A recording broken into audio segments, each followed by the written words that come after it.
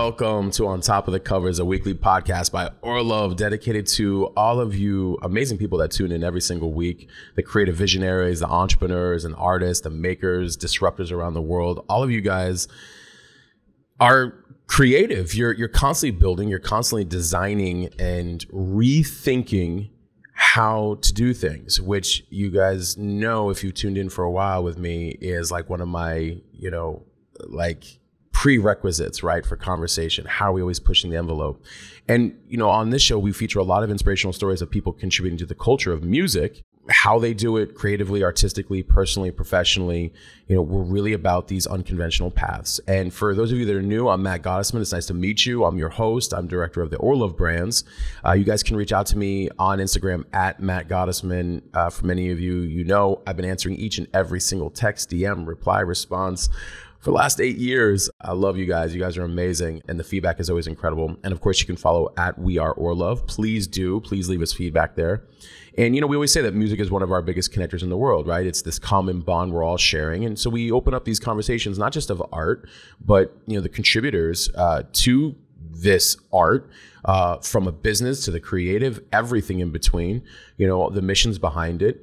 And as I mentioned, we really want to show these unconventional ways and paths to success. So we're going to dive right in. We have another incredible guest who I was just talking with for a little bit before we started. Her name is Meike Nolte, and she'll correct me, I'm sure, on my pronunciation of her last name. But amazing human being already just in connecting in a short time period. She's head of artist and community relations at Beatport.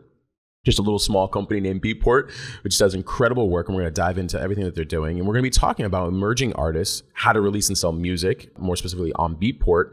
And, we're in a very unique time that I was just telling Meike that I've been probably preaching this for about, 18, 20 years, that artists have a lot more artistic and creative freedom as we move further in with technology, depending on how you play the journey game and the management of your music and the resources and tools. But now more than ever, we have incredible tools at our disposal to really use for our management, our publishing, our distribution, our community engagement, everything, right?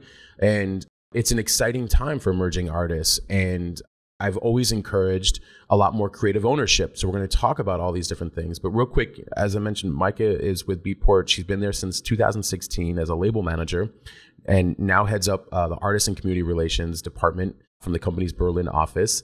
She is the main content at Beatport for artist managers, bookers, press managers, and other external partners, creating and executing creative concepts for content marketing and social media campaigns. So basically everybody that's listening, it's like, you gotta go through her. Doing incredible work there. And then while completing a master's thesis, she started her career as an intern in the promotion department at the electronic music label WMF Records. And then over the next decade, she went on to oversee the promotion and marketing department at seminal techno labels Minus and Plus 8, working alongside Richie Houghton. Led her to the role of head of international promotion and marketing at Ellen Aylin's B-Pitch Control, running successful campaigns for artists such as Alien, Paul Kalkbrenner, Mode Selector, Moderat, and Dylan. And then in 2012, she moved on to the streaming service WIMP, which became Tidal, responsible for the German office as country manager the following year. And everybody knows Beatport, but I'm still going to give a massive shout out to this company. They're a worldwide home of music for DJs, producers, and their fans.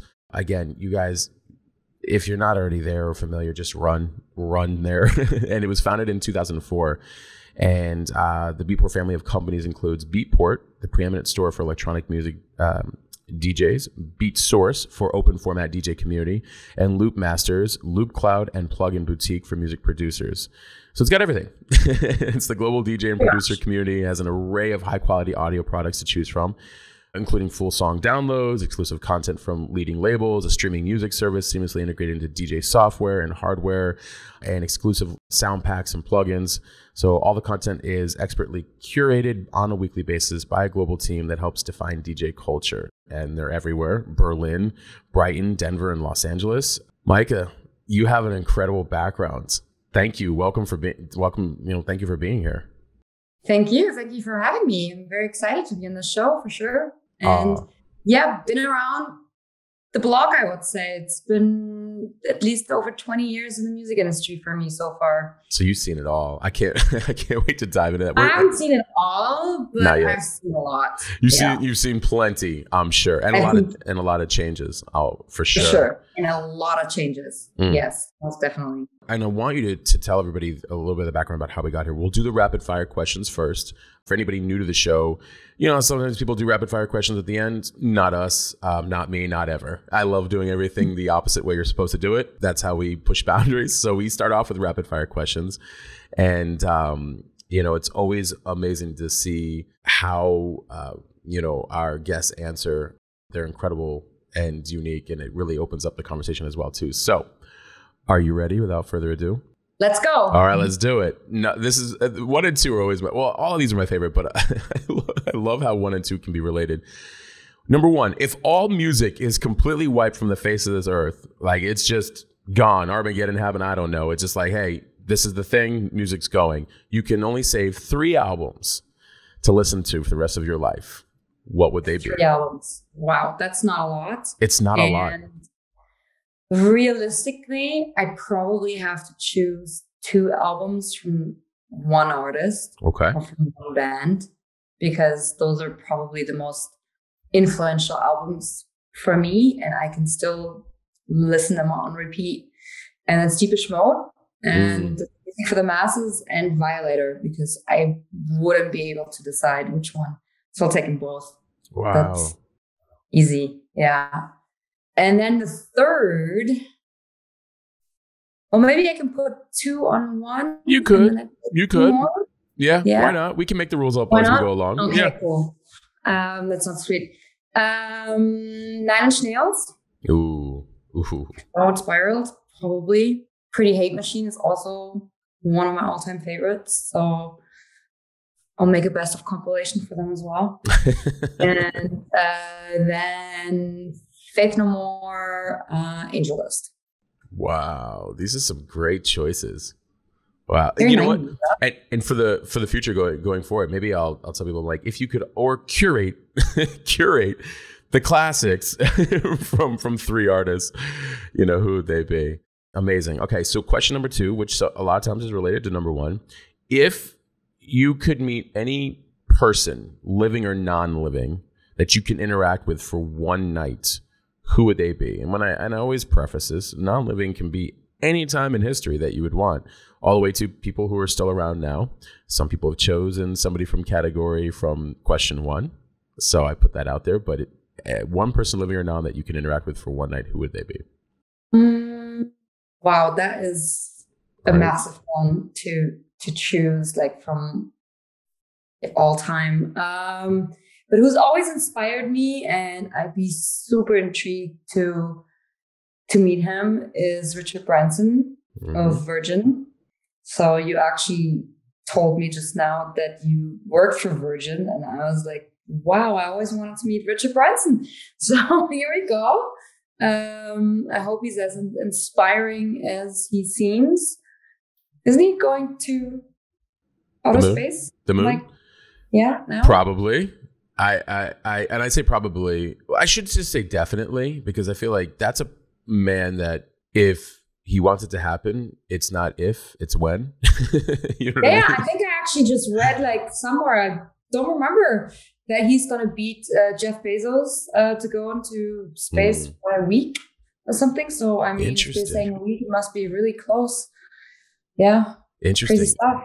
The race is on between him, Bezos, and Elon Musk, right? Totally. You need to ask Richard Branson which music he's going to take right? space. That's a good question. Let's manifest him on the show, and then the 3 of us will do a show together. Please. Right? Right? For sure. Incredible. I never got to meet him when I was very briefly at Virgin, but that's one of the main reasons why I sought out Virgin Records, just because very innovative individual and fearless in a lot of ways, because it's like, hey, I don't know what's going to happen, but that's all the more reason to see where it goes. And I think that kind of level of mentality is what makes life what it's all about and pushes the boundaries of creativity, right? Totally. Yep. He's, totally fearless. Right. And also like for his own life, I think he's taken so many risks, Right. not only financially, not only in a business sense, but actually physically as a human being. I remember like when he did the hot air balloon around the world, Right. stuff like Right. that. It's just insane. I mean, it's definitely inspiring. No limits to that one. Amazing. Okay. Question 3. In your opinion, what's the best music-focused film of all time? Now, I also preface this. It can be a biography. It could be a documentary, a rockumentary. It could be fictitious. There's been a few people who have brought up one in particular that, is a fictitious movie, but still, music-focused in some way. Do you have one? I probably know what that is, and I probably know that's my favorite too. Okay. Yes. It's such a classic movie, though. It's epic. It's so spot on. It's so funny. One louder. I mean, that quote lives with me forever. Yeah, love it. They actually made a similar one in Germany called Fractus. It's also pretty good, like this fake band Fractus. But the original is just perfect. Yeah. That's good. Awesome. I'm gonna have to check that out. Can I find it online? Not sure if you can find it online. Like Germans, they like their royalties, so probably not free. And not sure if it's dubbed or if you have I'll have to go hire somebody real quick. Like, can you just translate this real quick and give me the closed captions? That'd be great. Well, maybe it'll come to Netflix.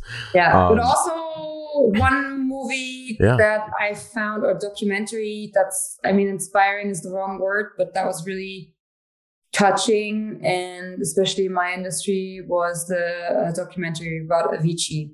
I haven't seen that yet, but that looks good. I highly recommend it. It's especially having worked with so many artists on the touring level as well. I used to have a booking agency, and seeing all of these artists and their tour plans, schedules. It's quite insane what's going on. So I was deeply, deeply touched when I watched that movie. Yeah. I mean, the sheer importance to have open conversations about his touring lifestyle, and the pushing of people, and this has been spoken slightly about the importance of taking a step back, at times, and like not constantly pushing the body, lack of sleep, alcohol, I mean, you name it, everything, like just that constant pushing the body. There's just how important it is to the irony, sometimes slowing down will actually speed up everything else better in your life, right? So yeah, it's crazy. And I have to admit, I mean, I've seen this definitely on a smaller scale with artists that, are close to my heart, or that I've actually worked with, happening, because, you never know how long that run's going to last. You never know when is the next gig. You never know when there's a pandemic around the corner, and you need to save up, So turning down gigs definitely is hard for everyone.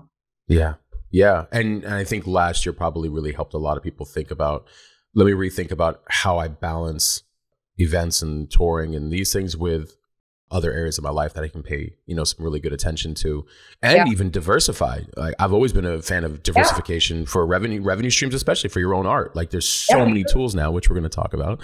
Okay. And then, go ahead. No, I was going to say, I totally agree in that. It's, that's like the hope that I have coming out of this pandemic, that people are a little bit more mindful, a little bit more strategic, a little bit more take better care of themselves, Yeah.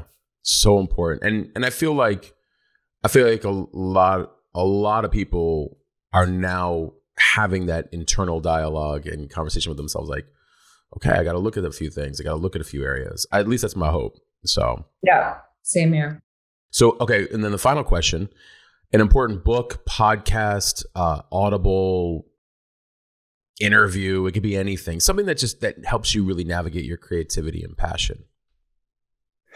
I don't have anything that's super regular that I listen to, I have to admit, just because there's so much out there and I have such little time. And that's actually one thing that I want to improve my life is getting more into habits and doing stuff that really grows me as a person and my career. But like one book that really inspired me is that biography of Richard Branson, the first one, Losing My Virginity, because I thought that was so incredible from where he came from to see what he achieved in such little time. And yeah, he's just a visionary. I think that was quite incredible when I read that.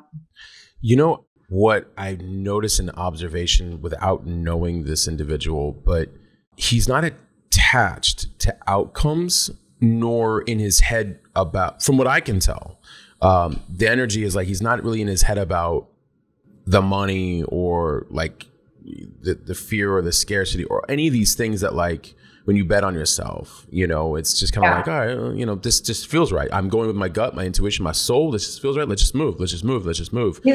Right. He's fearless and he's a visionary and he doesn't take no for an answer, you know, right. And he's not afraid to fail. And I think that's super important, not being afraid to fail, to just do things because he wants to do them. And he sees that as the next step, you know, and I'm sure not everything has always succeeded that he's done. Not sure how his airlines are doing and the train and that kind of stuff, but just seeing like the progression and everything he does comes from passion, you know, and wanting to achieve basically and taking risks. And I think that is something I for certain can learn from, you know. I'm definitely not such a huge risk taker, I think. Even though I've taken great risks in my life. But generally, I'm very German. I get you. I've taken a lot of risks, more so calculated than others, and strategic, you know, whereas I really admire, like I said, the Richard Branson of the world. They're like, it's in my gut, I'm going to do it. Like I'll be like, is it in my gut or is it in my emotional body? And I'm just trying to like work through that, you know, something like that. Right. Amazing. Okay. Well, this is the part where I really, the reading of me doing your bio does it no justice. You're 20 years plus deep in this industry. I would love for you to share with our audience, you know, how we got here, you know, how you're head of artist relations now, but you had a starting point and you can go as back as, you know, birth, as far back. Some people have gone even, you know, way back into time. But, you know, how do we get here? Like what was the path? And it'll bring a lot more context to, you know, why we're, you know, the two of us are passionate about these topics that we're going to be talking about today. Well, I've always been into music. So, I always loved music. I didn't really know that there was a career in there. And I probably stumbled in there totally by, you know, coincidence. I actually had wanted to be, biologist. I wanted to study genetics, and I would probably make a lot of money right now, and maybe I would have invented the vaccine for corona, but I didn't. I chose techno, basically. So I lived abroad for 4 years in my teenage years. I lived in Kuala Lumpur and went to the international school there. And obviously the school was very different from the school in Germany. So I did finish my German studies or my high school, but I was lacking chemistry and physics. But I was very good in biology. So I still signed up for biology and my studies, and then went to university and realized, oh my God, I am so behind on chemistry and physics. I literally understood nothing. I was sitting in the classes and it was horrible, and realized basically, okay, it doesn't seem like I can catch up, or my passion wasn't there enough for me to catch up 3 years of chemistry. So then I decided, okay, what am I going to do now? I was also in a small city in Göttingen, because you couldn't really choose which university you were going to get into. So basically I got into that one. Didn't like the city at all. Was really upset. Went home to my parents every weekend on to Hamburg to go clubbing, basically, and then dropped out of biology. Didn't know what else to do. So my dad was kind of like, study business. I was, okay, I just want to do something else. So I applied to business school and went to Berlin, because also decided I was never going to live in a small city again, at least not at that time. And yeah, studied business in Berlin. Then I went clubbing all the time. Basically, I was heavily into drum and bass in the 90s, and just basically went out every weekend, often by myself. So no drinking, no drugs. I rode a scooter, so I always had to stay sober. Stayed 6 hours every night, went back home in the morning, and I got to know in one of the clubs the guy that used to work at the cloakroom. And because I often went by myself, I was bored at the beginning of the night, because it usually takes 2 to 3 hours for the club to get going. But I had to go early because I was driving. I didn't want to fall asleep on the couch. I went there by myself. So I befriended the guy at the cloakroom. And this was a very famous club, the WMF. It was quite famous back in the 90s. Not as famous as Berghain is right now, but probably even more influential in that kind of area at the time. And so I befriended Philip. And one day he just said to me, you know what, next week I can't work. Can you take my shift? And I was, why not?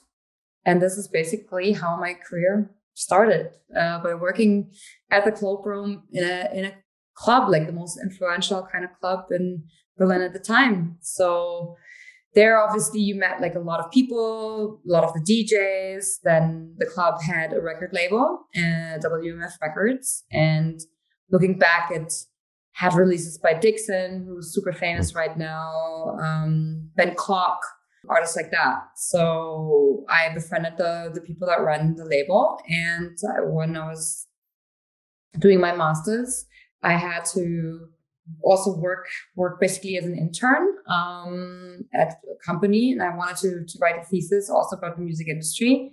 And I became an intern at the label and did basically PR and learned PR from the grounds up.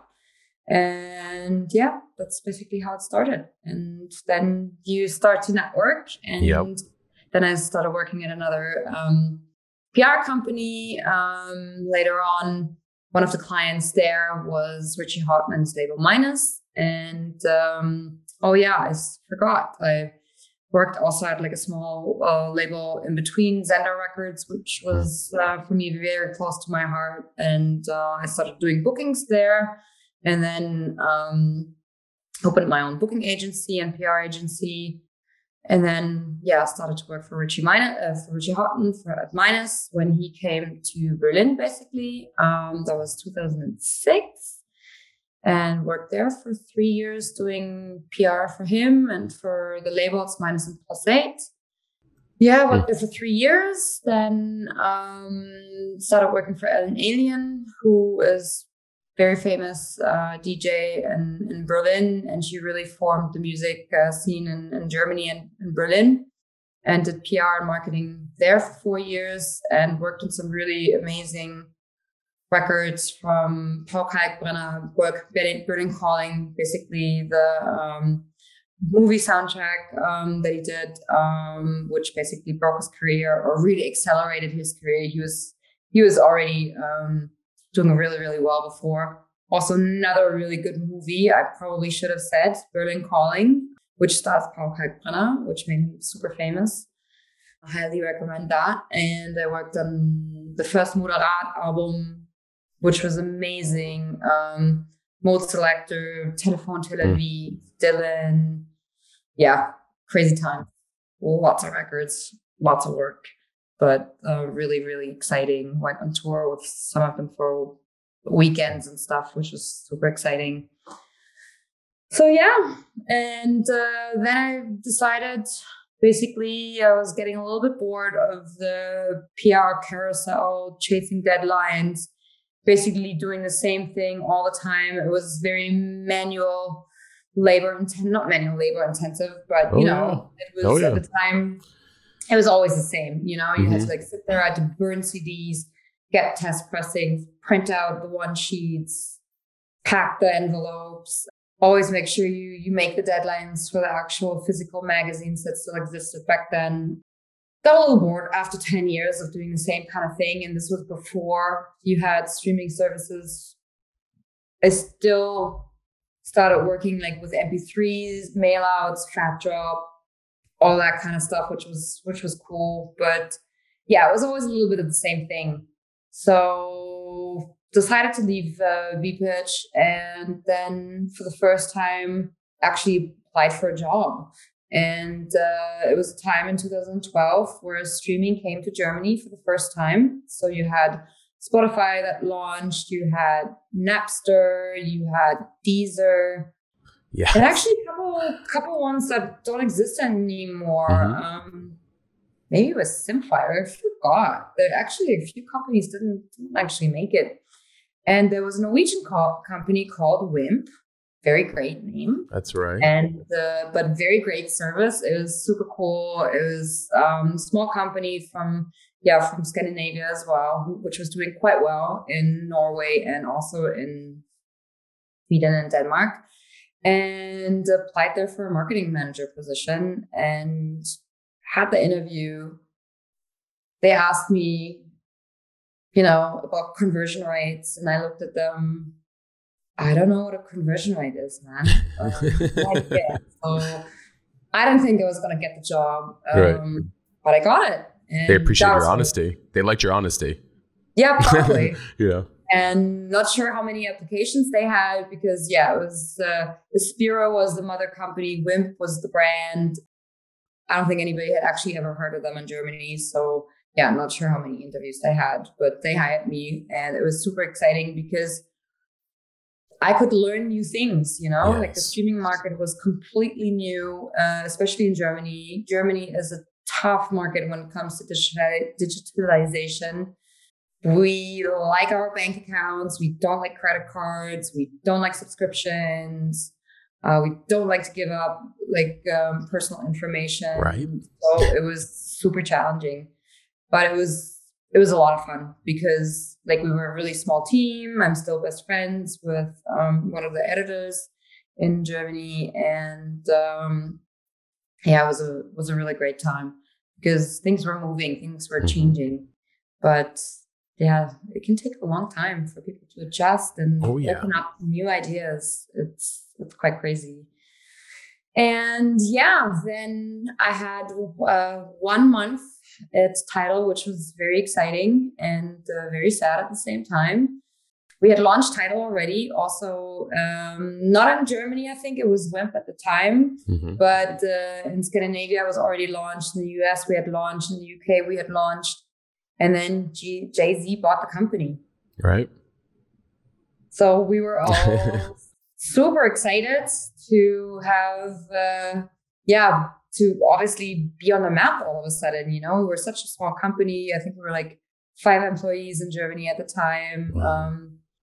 And we were like, oh my God. And then we had the German Grammys, the Echo Awards in Germany. And I remember going there and going Jay-Z bought the company. Wow, Jay-Z, this is so exciting. And oh my God, it's so cool. And then a month later, unfortunately, they decided to close down the offices that were not in Oslo. So Oslo was the headquarter in Europe, and then they shut down the German office, the Danish office, the Swedish office, and I think also Poland. And then I wasn't working for Jay-Z anymore, but Jay-Z had fired me. So I was trying to make the best out of that story.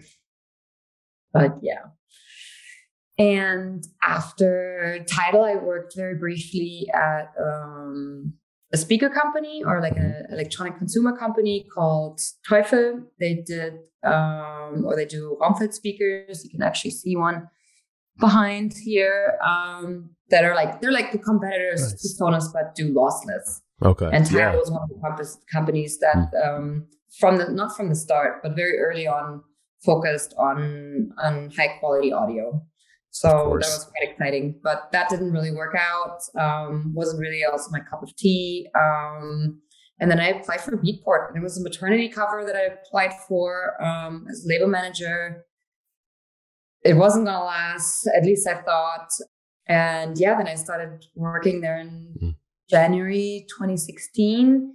And I think the first all hands meeting 1.5 weeks into my job was the one where they announced the bankruptcy of SFX and the company going into Chapter 11. So SFX, where Gottesman was owned Beatport also. And I thought, well, this is going to be a short stint. Last to come in, first to get out, right? So I was pretty certain that I wasn't going to keep my job because there were like a lot of redundancies, a lot of people losing their job. But I was lucky at the time that I was also like one of the only people at the company speaking German. So they decided to keep me. So I was one of the lucky people who wasn't let go. And now I'm at Beatport, and I started off as a label manager and filled that maternity cover for a year basically. And then when Meike came back, they had wanted to keep me, and then they basically created this new department, artist relations. I mean, it had been created a couple months before, but so that was quite exciting to basically be now in this department right from the start. I always love hearing people's journeys because I think it was like Steve Jobs once said, you can't connect the dots. Looking back, you can, but while you're going through it, you can't always. But even when you said I was lucky at the time, I was one of the only people speaking German. Were you lucky, or were you just in the right place? And it makes sense when you think about this amazing journey that you had. At least it's just in my mind, but I think it's the spiritual side of it. But I really, there's no coincidences, right? It's like you kept making shifts that felt right with your, with your soul. Like, all right, I'm done with PR. I'm done with this side. I need to learn more. And I also found that people who take the time and it takes a little bit longer because they're learning the breadth and the depth of all the aspects of an industry, also have longer sustainability, right? Over the long haul. But like, it gives you such it's almost like speaking multiple languages in a lot of ways. You're like, oh, how do you know? They're like, oh, I did a stint for 4 years over here and I did 3 years doing that. And it's like, oh, and so it almost makes sense why the value was seen in you in these different roles. Like, oh, because, she comes with multiple languages in a lot of ways and is constantly molding and shaping and growing with an industry. So I could see how, you know what I mean? Just looking back at as you're giving the whole story, I'm like, that makes sense why they'd be like, oh, they were downsizing, but they kept me. And like, I would see why they would, when you look back, you're like, that makes a lot of sense. So yeah, for sure. I mean, I think also, people have always taken a chance on me. So, exactly. And sometimes it's kind of, you do what I said, like, I don't like to take risks, but then I do take them, So when I finished my studies in business, and I had done also 2 longer internships, one at a multinational company, Lever Brothers, Unilever. And then I had also done one at like a very well-known advertising agency, Scholz and Friends. And for both, they were interesting.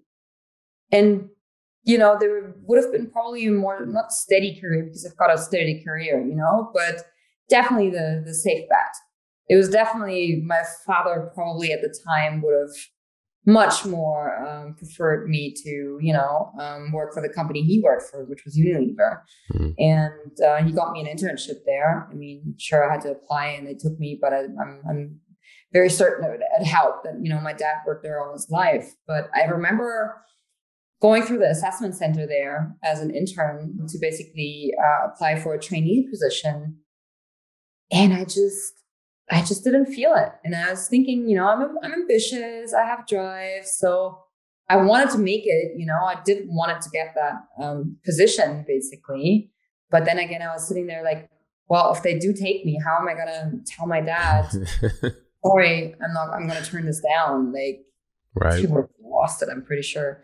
And so then I was like debating, okay, do I actually try to fail, in an assessment center so that they really don't take me, or am I gonna go for it? And I decided to go for it, and they didn't take me. So I was one of 2,000 people who applied for this trainee program. I got into the last 20 that made the assessment center, and then I think I made it into the last group of, let it be 6 or something. And then they told me that the person that they went with was the person, like, you have like different kind of assessment centers, like things you have to do. And the last one was like a group discussion. And I thought it was all about creativity, like how can we drive the brand, and what are like formats, and things that we can do. And I felt really in line with the brand because, my dad worked for it for all my life. So I was maybe like 25 at the time. So I'd been with the brand 25 years of my life. And then they told me they went for the person who was doing the protocol and who was quiet. And I was like, wow. Yeah. Okay, I thought you would have gone with the person with the best ideas and who was enthusiastic. And so this is actually a very good fit that I didn't make this, Yeah. Yeah, it's funny how life works out like that. And the same thing was not the same thing, but when I was working for the advertising agency, I think that was like probably more interesting in a way. And I thought that that's what I had wanted, but you can't choose your clients. You can't choose the clients that you work for. And you had to work really, really hard. The pay was bad. You had to work really long hours. You had to work on weekends. I mean, not so much at the time. I was lucky. But if you had a pitch for a new client, you had to work nonstop. And it didn't really matter who the client was. You wanted that client. And it doesn't matter if it's like a detergent, if it's toothpaste, if it's Mercedes-Benz trucks. It doesn't really matter. And then we lost the pitch. And I was really, wow, all the work I did was for nothing. Yep. And it was for a client I wasn't even into. This is supposed to be the rest of my life. Right. Maybe not. Maybe really isn't what I want to do. And yeah. And again, I always feel like, my career is a bunch of coincidences, being at the right place at the right time, meeting the right person, but then having the guts to speak up, making yourself heard. That's usually how I got my jobs. And once in a while I applied, and I mean, I didn't always get the job I applied for, but sometimes I did. Yeah. I'm sitting here just like relating to you on multiple levels. I have a saying that I always say that you can't run from what's meant for you, nor can you run towards what isn't. And because I had a lot of very similar, I couldn't even break into corporate if I tried. I literally, people all the time, they're surprised at everything, in the direction I took. And I'm like, you realize I never had a corporate job? And they're like, go on. I was like, no, I'm being serious. Like I even solved a multi-million-dollar problem for one company, and they ended up giving the job to somebody else, but they ended up using the exact strategy. I was like, well, you could do this and move that over here, and you'd save the money there, and then you'd actually have something more value. It was crazy. And it taught me, what am I being protected from? Like maybe that's not an environment that's for me if that's the character and the behavior. You don't think about it when it's happening. It's almost like perplexing. Like you said, you're like, I thought I was being creative. I grew up with the brand. Like, wouldn't you want me? In a weird, and not even in a logical way, right? Exactly. A very logical way of, I know the brand, family's in the brand, this is creative, that drives awareness, that drives sales. Am I missing something? But you can't run from what's for you.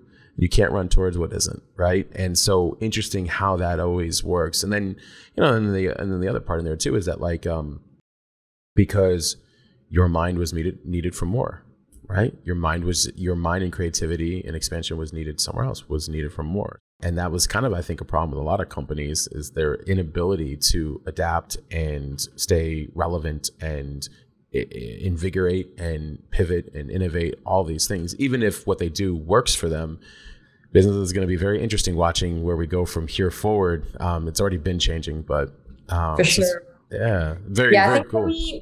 I think for me, it's important that my passion, that I can work with my passion, because when I am really good, I think, and when I'm convinced from a product or a brand or an artist, I think that is quite important to me. Yeah.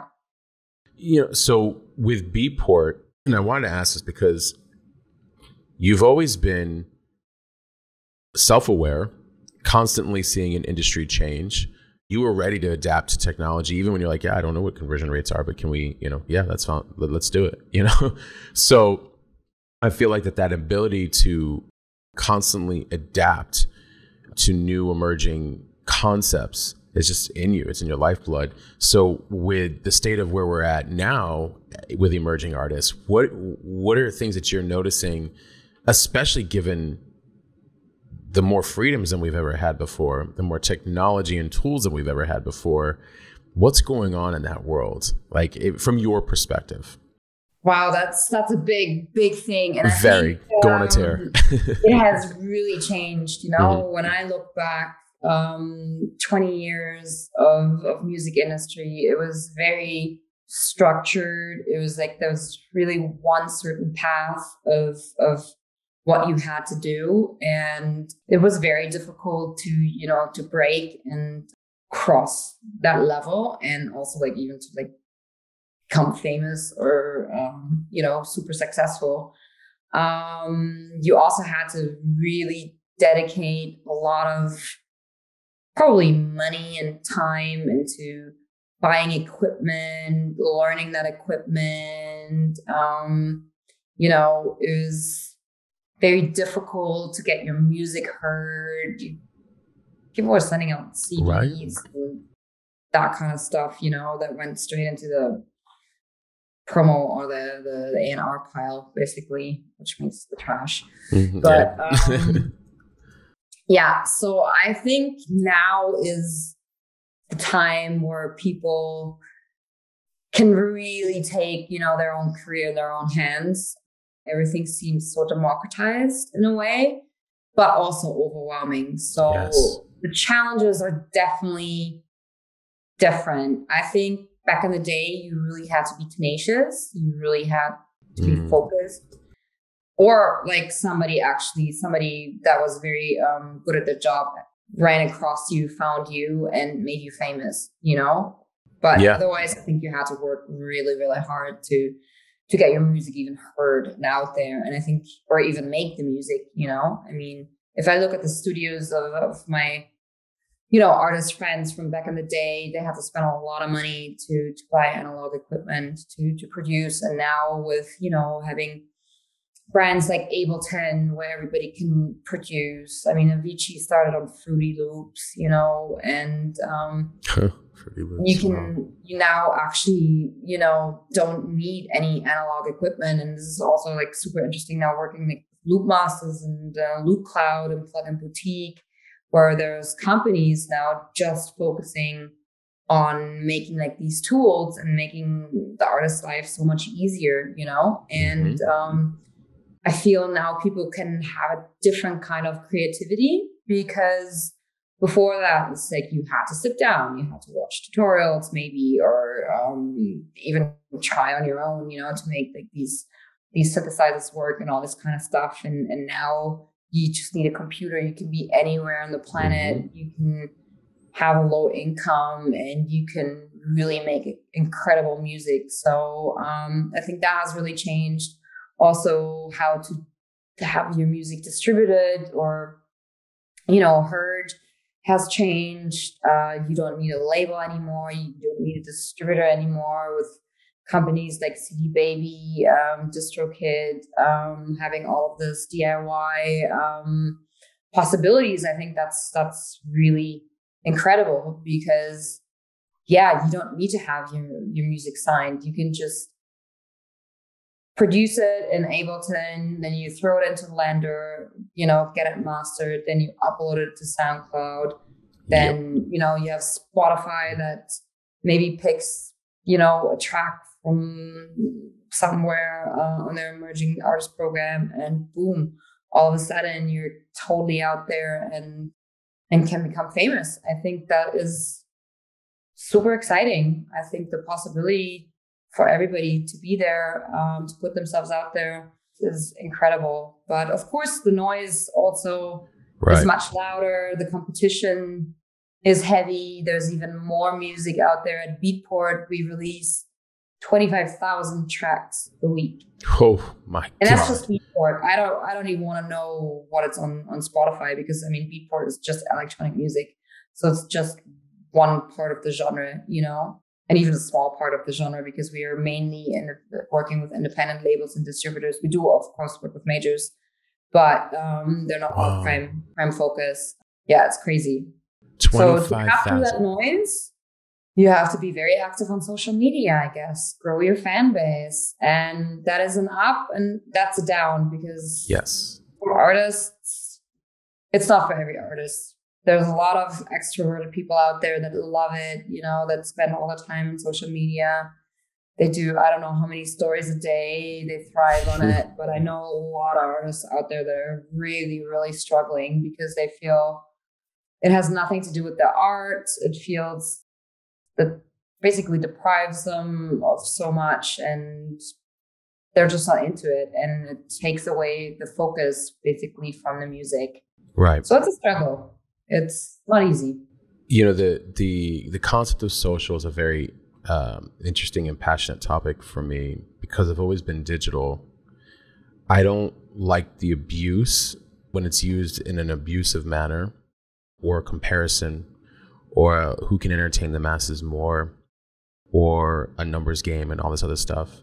Yet at the same time, I grew hundreds of thousands of people online in my own right, not bought, all organic, and from a community aspect. So it's a very interesting, I'm somewhere weirdly in this middle. And the one thing that I have told artists is, if you could think about it as like this, it's like, imagine if you were in front doing your music in a studio, and maybe you had like a mini audience or whatever, or even 1,000 or 2,000, whatever it is. Just that relationship between you and them. Forget everything else, the noise, the people, the antics, the what gets you famous, the being judged by numbers, whatever. And if you can open up your art even more, just to like the 1-on-1, 1-on-10, 1-on-1,000, whatever, there's something that you can then stay in the vibe and almost in the energy of what you're creating, because you've kind of weirdly created this community bubble within this massive weirdness that is social media. And I think that's the way to stay sane, is to be the creator, not the consumer. And when you're the creator, having that community of like, oh, hey, like, you guys want to see like I do this with the beats? Like, here, I'll show you guys. And almost pretend that there's nobody else out there. It's just you. And, which I know in a lot of ways, that's why people, when they use like Twitch or Discord, they get to have that more kind of intimate setting or whatever, which is really cool. And I think that that's where these newer tools allow the artists like, hey, I totally get you. Like, go ahead.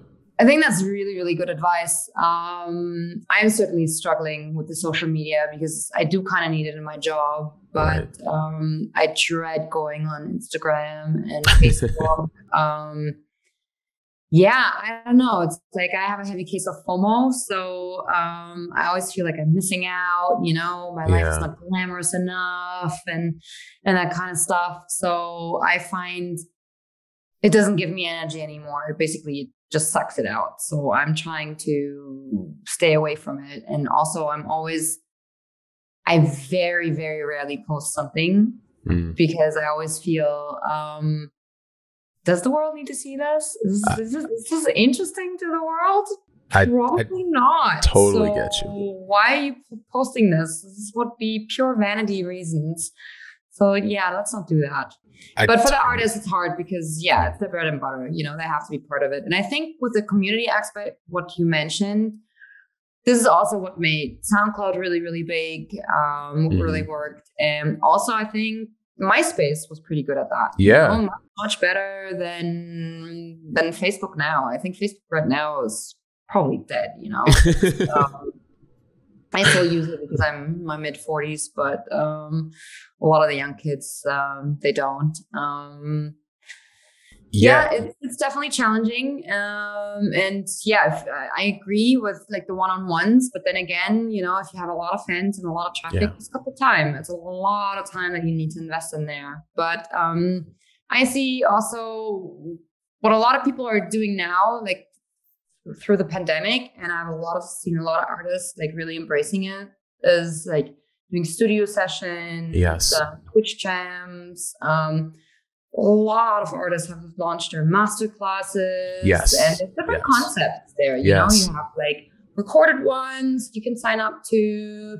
You have Zoom calls like with multiple artists. And then also I've seen like one artist, Alex Stein, he does actually one-on-one tutorials, and it's going really, really well, he said. And I find that great, you know, because that's probably not the model to super scale, you know, where you're going to have thousands of people, but he decided for that model and it works really well for him. And I think it's actually really, really cool, because then you can have that one-on-one time with a producer that actually shows you, you know, the ropes. Yeah. So many great points. I think because of last year, instead of the lifestyle content, it turned a lot of artists into saying, okay, you guys want to see me, like I'm in home, I'm in the studio. You guys want to see like what I do? And everyone's like, yeah, we've been wanting to, you know? And I think that also made a lot of artists think about like, did you even really want to see all the crazy lifestyle stuff before? Or was that just in my head and I was just competing with industry? I ask my audience a lot of questions, and it's amazing how much you find out from, just like in marketing and business. Like, don't make it complicated. Ask the people what they want. And of course you have to be in alignment with it. You don't just do it just to do it, but like, you're like, that's what you wanted, you know, like that's what you wanted the whole time. And it drowns out the noise, right? And it is about connection at the end of the day, right? Because I mean, when the pandemic first hit and we were all confined to our apartments, and especially in artists, you know, a lot of them, they're used to performing in front of thousands of people every weekend or every day almost. So that went missing for everybody. And it's not just about the thousands of people and the money, you know, that you're losing, but also about having this connection. And I did see that, like, a lot of people were doing a lot of Twitch shows and trying also to give back a little bit, you know, with their knowledge and trying to educate people, but also starting a dialogue. And I think that's really, really great. And I think also like Clubhouse worked a little bit with that. It's died down quite quickly, which is, you know, it's a bit of a shame. No, I know what you mean. It was one of these things like more noise. Okay, now I have to do Clubhouse talks, and I have to be there because I have to grow my profile, and it's never ending. Something new always comes around the corner.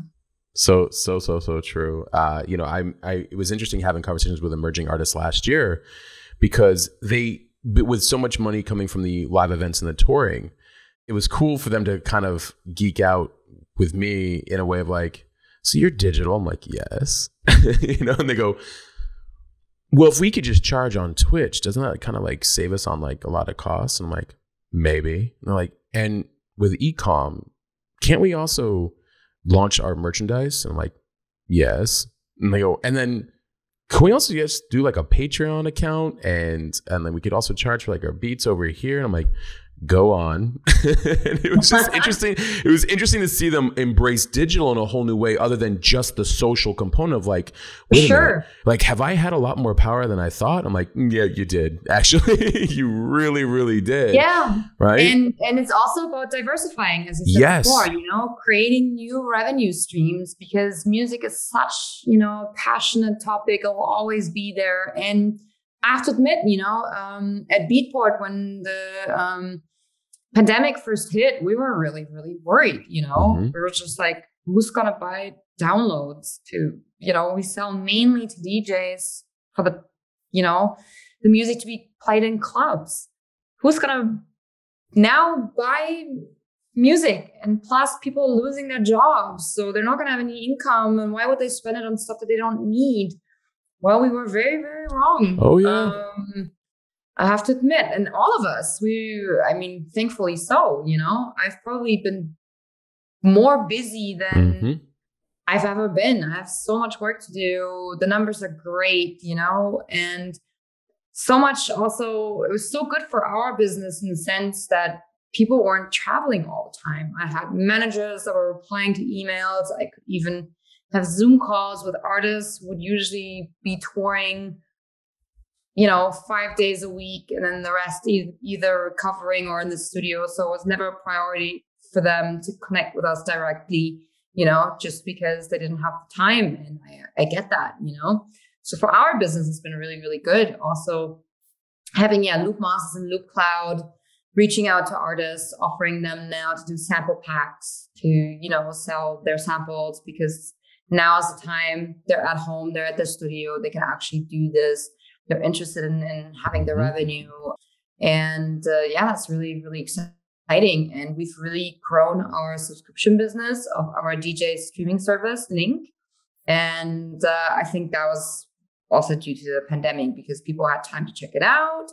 There are a lot of video streams going on, not only on a professional level, but also, Zoom parties with friends. So people wanted new music. We're doing radio shows, podcasts, so much. So, it's been really, really great. And having also all of these integrations, we work with Denon, with Pioneer, with Serato. We've just launched our Tractor integration. So that's really cool to see also artists embracing the new technology. It's not club ready yet that people will be using it in a club, but I've had a lot of feedback of artists coming back like, wow, this is so amazing. I'm using this for my Twitch shows. And I know that like these artists, especially when they use Serato or Tractor, where you already need to bring a computer, that they will use this when the gigging starts again. And I just heard this really great story. I saw Maceo Plex the other day in Madrid, and he is playing on the new Denons. And the new Denons, they have a touch screen. They're Wi-Fi compatible. So you can literally log into your Link account and you can access 9 million tracks from our store. And you can do that while you're playing in a club, as long as you have internet or, like an internet connection. Now, if you don't have a track with you because you forgot to update your USB, you can just log into your account and there you have it. And he wasn't even aware that he had his own Link account because he doesn't check emails. But he was touring with one of the technicians from Denon, and he spoke to him. He was like, man, I really wish I had that one track right now. I really want to play it, but I forgot it. I don't have it. And then the technician was 1 second logged into the Denons with his Beatport account, and there it was, and he could play it straight away. So I think that's really inspiring to see what technology can do. It's a little scary at times, but and we're very far from being finished, and this is really, really cool to see all the new ways people can make music, produce music, distribute music, sell music, access music. I think that's really incredible. Interestingly enough, I was not surprised that you guys were very busy last year, because artists slowing down from the live to be like, what do I want to do online? People at home I have some moments to myself, finally, some things I want to get back to, and music never goes away. So there's this like beautiful cocktail of like, and then doing things, from home in a whole new way. DIY projects at home became on a whole new level, and it definitely incorporated a lot of technology. So talk about, ironically, but not so ironically, being in the right place at the right time as a company. I mean, it makes perfect sense, because it's like, all these fun things that we've been working on for like all these years, you guys can use them right now. It's like, hey, it's definitely accelerated our business, both from like the customer side, but also I think like from our development side, like really embracing the new technologies and really like putting also the power behind them, like we're hiring always like a lot of engineers, and we're really progressing into new technology, as a download store, which with a very stable business. So we're probably one of the only companies, selling downloads that was growing and not, declining. So, but we still have to be aware of, well, where's this going? How sustainable is this? And you see this with the new kids, growing up now. They've got a mobile phone, they have Spotify, they have Netflix. They don't even know what a download is. And it doesn't matter if it's a movie or if it's a music file. So we had to get ready for those new customers, basically, that want a solution that works for them. And they don't care about, they might care about sound quality, but, it's quite funny how music seems to be sometimes very backwards. They're not like the most innovative or fast adapters. You'd think so, but they're not. They're very protective of the workflows. If you remember how things shifted from the cassette to the CD, from the CD to the MP3, or vinyl, like always being there. It was always painful. It was so painful switching artists from one format to the next. And they were never embracing it. They tried to hold on to their workflow as long as possible, and coming up with all sorts of excuses, sound quality this, convenience that. But yeah, the new generation, I think it's all about convenience and accessibility. So we have to provide like a product that they're into, otherwise they'll go someplace else. Some of my greatest moments were watching businesses and industries cling to their workflows and how they do things. And I'm like, I did the numbers on this. This is actually being way more profitable for you. I'm like, no, this is how we always do it. And you're like, yeah, it's incredible. All right. I guess in a way it's human nature, but it's very kind of pioneers and visionaries. And this is where Richard Branson comes back, where you think you need people like that to really take a risk and say, you know what, even if the numbers don't make sense right now, we're still going to do it because we believe that this is the future. And they take a leap, basically. And then it takes always the industry at least 5 years to basically follow. And right now, this also I find has accelerated. If you just look at NFTs, if you just look at the past half year of what has happened in that market, but also how quickly that market declined as well, but like to a certain extent, but also just for people seeing other artists and big names to invest in this and take a leap of faith and being, well, I'm going to do this, no matter if it's stupid or not, but I want to be technologically advanced. Yes. And now this is basically opening up a whole new way of how to distribute money or how to use these NFTs. It's already adapted quite quickly in the past half year, coming from, well, this is what an NFT is. You'll make that much money. And a lot of the stuff was for vanity or, for a quick buck. And now we're already in the second state where you can go, it's like, okay, well, what can we do with this? That's creative. Utility.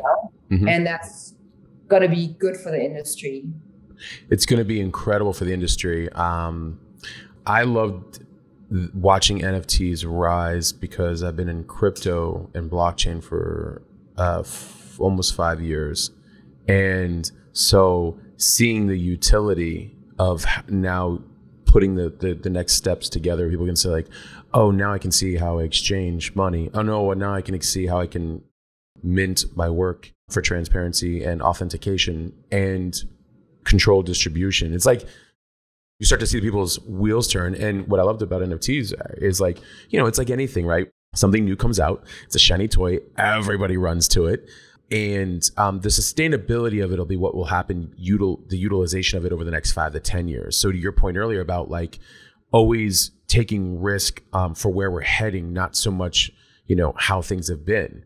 Even if the numbers aren't there yet, they're going to be. NFT, we will all be tokens. We're all going to be paid. We're all going to be tokenized. Like, in my opinion, we're all going to be tokenized. Me, the creator, you, the creator, the artist, the creator, everybody, like the direct correlation between the creator and the consumer will take out a lot of other components that sometimes, you know, the gatekeepers and whatnot. So but it needs to build on utility, and you always get the first people, and music and art was such a great way to show like, oh, there's a lot of possibilities here. And then after that dies down, it allows, okay, what else can we do? Yeah, exactly. And then we go from there. Right. Yeah. What's good for the mass consumer, basically, or for the normal consumer, let's say that. Yes. Yes. It's like introductory, like, hey, did you guys know about this before? And like, I haven't. What is this? I'm seeing this everywhere. I'm like, okay, at least we can have a discussion though. It's like when Napster first came out, I'd be like, yeah, what is it? I'm like, oh, okay, at least you've heard of it. You know, with Beatport, I wanted to ask this too, because you basically gave like the blueprint a few minutes back when you're like, nowadays you can do this, then you can upload it here, then you can distribute it here, you get it pressed here, and then you push the button over here. So hopefully everybody picked up on that earlier. You basically gave the blueprint. But with Beatport, more specifically, like you guys have been positioned for this for a long time and you've been doing it, but how are artists, you know, launching their music and selling their music and establishing a footing in their career with Beatport? Beatport, I have to admit, is still, I mean, old school is the wrong word. But like we work a little bit different than the rest of the distribution platforms or DSPs. On Beatport, you actually need to be on a label. So you're an artist and then you need to be signed to a label. And that's mainly because in electronic music, the label still holds different kind of value. It's like, what's the word? Like a seal of approval, basically. You know, a label is a brand. So if you think of like major labels, it doesn't really usually matter to the consumer if the artist has released on Sony, Warner, BMG, you know, all the above. But in electronic music, the imprint, the label still has such value. You know, it's like there's such great labels out there that every artist wants to release on. Just if you think about Mute, you know, for example, or Oscuton, there's so many. Compact, seal of approval, basically. So on Beatport, the artist needs to be signed to a label or run their own label. So you can basically make your own label if you want to. Then you need to have a digital supplier, a distributor, basically, that will deliver the music to Beatport. So as an artist, you cannot create a track and upload that to Beatport. That doesn't work. We do work with some DIY platforms like DistroKid, but we don't take all of their content because it's just too much content. So we do try to have high quality content on our store.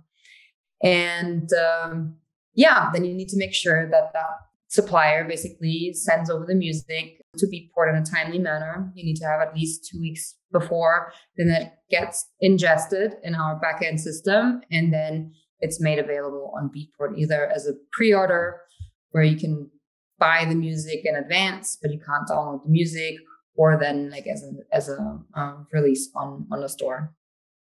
So that's usually how it works. And still high demand, 25,000 tracks a week. About 10,000 releases a week. Yeah. Wow. And it's probably more now. That number is a little old, just because, I think more and more people are actually making music, and it's intense. And then we do have, I don't know, I need to count, probably about 6 curators that listen to the music that gets pitched to us. So we have a label management team that speaks to the supplier. The supplier has priorities. They go every week. They're like, okay, what are the high priority records for us, depending on the artist, the label, or actually like the quality of music. they pitch that to our label team. Then the label team gets together with our curators, and they then decide on which releases get featured where on the store. And if you haven't delivered your music on time, there's no feature for you. Yeah, right. Sorry, you failed. Too much music out there, and not enough space. Really interesting about what you're saying about the label part. I guess I better make my own label than put me as the first artist under it. You know? No, but it's like, and I like to think that labels are also changing a lot of the way that they, at least the ones that I've talked to, where they're changing their models. Well, the ones that I've talked to, like, they've always been really for the artists. So like their models have always been kind of more supportive for the artists, meaning like, hey, as an artist, like, you need to do all these things that will take your time. And so, but we put you more at the forefront than kind of maybe how labels used to for many decades. So, still a reason, but it's also nice to see how they're also constantly changing and innovating. Like, hey, here's how we can help manage artists in a newer emerging environment where, they've done a lot of the work because of curating the audience and whatnot. And the power has shifted a little bit, but let's support them in the process, So where do you see music creation and publishing heading? I know that's if you had a crystal ball, right? but like, you brought up NFTs, and I think there's gonna be a lot more with blockchain. What else, or do you want to expand on that at all? Wow. That is a big question. Right. I think,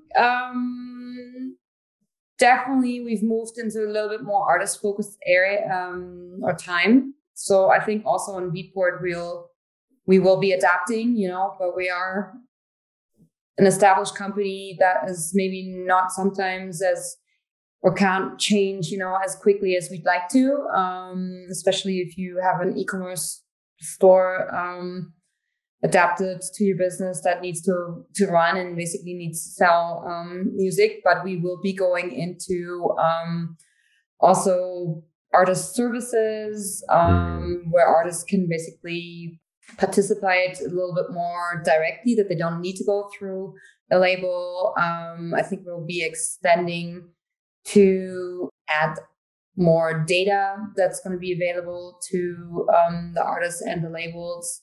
So maybe even monetizing that depending on what the need is, that kind of stuff. And I think publishing is super important.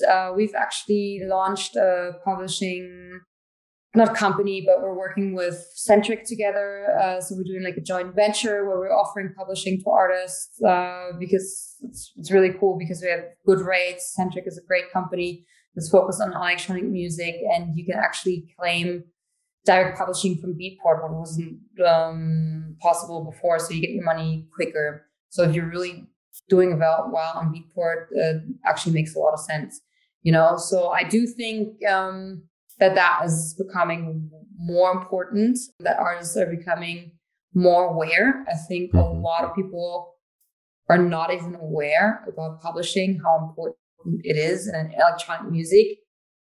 It's really important because often, there's only one artist, you don't have like an orchestra, you write the music yourself. So all of that income is just for you directly. So yeah, please sign up to publishing, everybody. Right. And also it's important because you can claim publishing not only from radio plays, from neighboring rights, from film sync, but also from your gigs.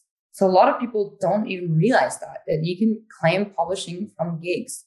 And that's a lot of money that's left in the banks of the PROs, because there's deadlines where you have to claim your money, and then either that money goes into a pot, where it's distributed to the highest selling artists, or actually the companies can claim it for themselves. So I think that's super important. And I think there's a really great companies out there now with short-term publishing, because that's one of these myths that's been around, or actually, it used to be that case, you would sign publishing for 10 years basically, and then you used to get like a few thousand as an advance, but artists were so small, back in the day, that they took that money, or that money was so much for them, at the time. They basically sold away the rights for 10 years. And a lot of people have been regretting this. And there's so many good things out there right now. Yeah, I think it's important for the artists. I think they need to educate themselves, Yes.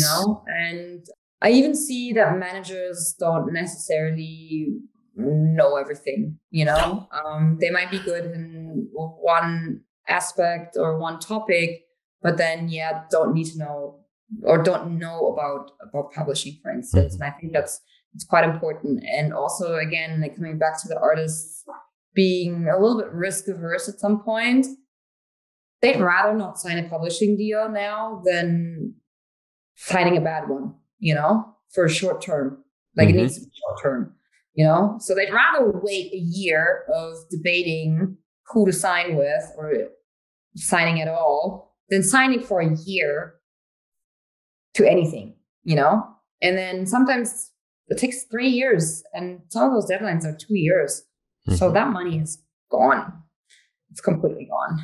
You bring up such a great point. I tell people, in this day and age, there is no reason for no education, period, end of story. I don't want to hear it. And people ask me all the time, they're like, well, how'd you figure that out? I'm like, Google.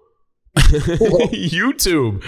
Are you kidding me? And obviously I was able to pick up on it a little bit faster if it's related to digital, but because of how many years of knowing what to Google and what to look for. But still, like, there's no reason. And anytime I go into any new area and you want to learn more about it, and we all should take time to respect any industry enough to carve out our own path and manage and be accountable for what we're producing, marketing, distributing, everything in this world. And there's tons of education out there now more than ever, and tools such as Beatport and others for for these things. So this has been an incredible, Meike. Absolutely incredible. I told you don't even realize that the time goes by fast. You don't even want to know how far we went. We're over an hour, right? Hour 20. I told you. Hour 20. No way. Hour 20. It's incredible. Crazy. It's absolutely great. But it happens, and especially with great discussions. Especially, I think this is just really much needed information too for a lot of artists out there. Like, this is a time where it's like, hey, with a lot of freedoms and creativity come a lot of responsibilities and accountability. Yeah. And so now more than ever, yes, you can do all kinds of things, but now more than ever, you also have to be very, proactive in the management of, what you're producing and creating and marketing and all these things. And there's no excuses. Yeah, sure. I didn't know that. Like, you could have sat and read that. So yeah, exactly.